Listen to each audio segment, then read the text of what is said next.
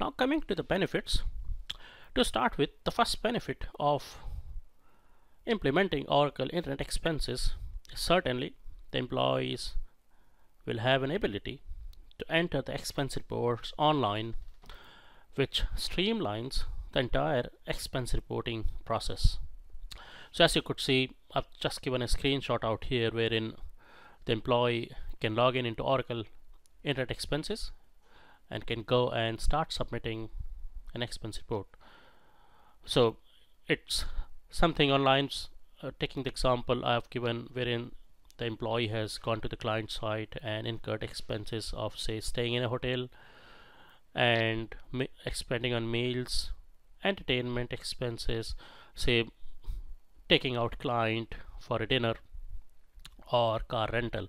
So all that expense type, you can actually define it in Internet Expenses. You can define the rules associated with that, and then when it comes to the front end, the employees can submit all of them without worrying about what's defined in the back end. And as you could see, he can provide the justification, and this is a detailed form which contains a couple of additional fields the employee can provide, and employee can as well submit per diems or mileage expenses. So that's the first benefit. Excuse me. In terms of entering and submitting those expense reports, it can be done in various ways in Oracle. One way is what we just saw, through a web-based form. The employee can simply log in to Oracle Internet Expenses and enter those expenses through the web-based form. The second way, which is easiest a way of doing it when there are bulk expenses, is importing through an Excel spreadsheet. Oracle Internet Expenses provides a standard interface wherein you can integrate Excel spreadsheet with Internet Expenses, define the templates of Excel spreadsheets which aligns with the corporate payable strategy,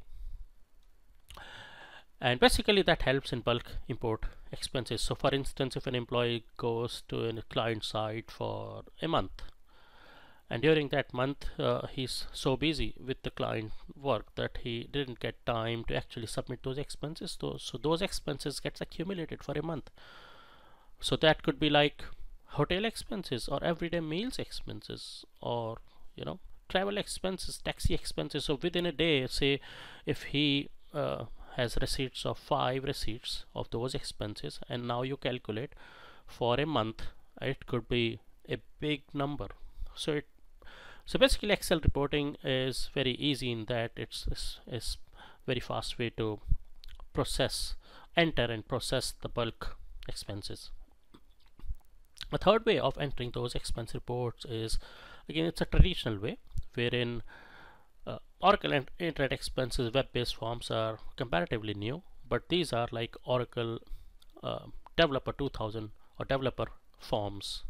That they are basically developed as a part of Oracle applications, in the sense that it gets launched through Java-based API.